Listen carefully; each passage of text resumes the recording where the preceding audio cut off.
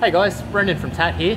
I've got a transit van here, a common rail diesel. So we've been getting a lot of people asking about common rail diesel repair. So this one has some surging. It'll occasionally go into limp home mode on him, and he's after a fix.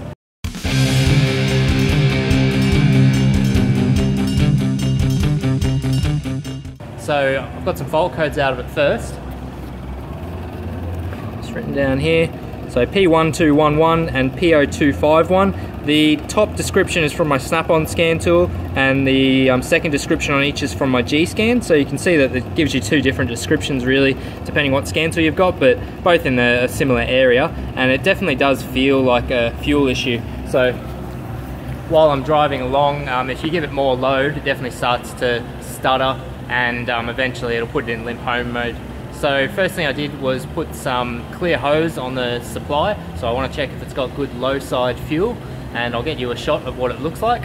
So not ideal here, we've got a lot of air in the system, so that definitely could be causing these high pressure fuel codes. So what I do next is I want to know if it's worth going back to the tank. It could be quite a lot of work getting under this vehicle. I want to make sure that if it had good low side supply, that we're in the right direction and the car would work. So what I do is I use a little contraption that I picked up from Clinton and Brett from Diesel Help Australia. It's just another fuel tank essentially.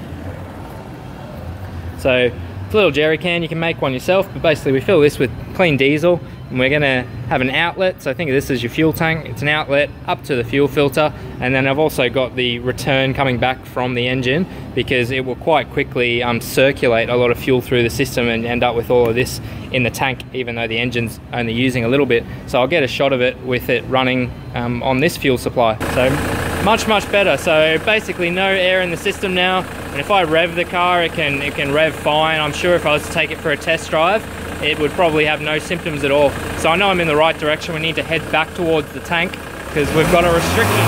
Oh, someone revving it, but yeah, no air in the system.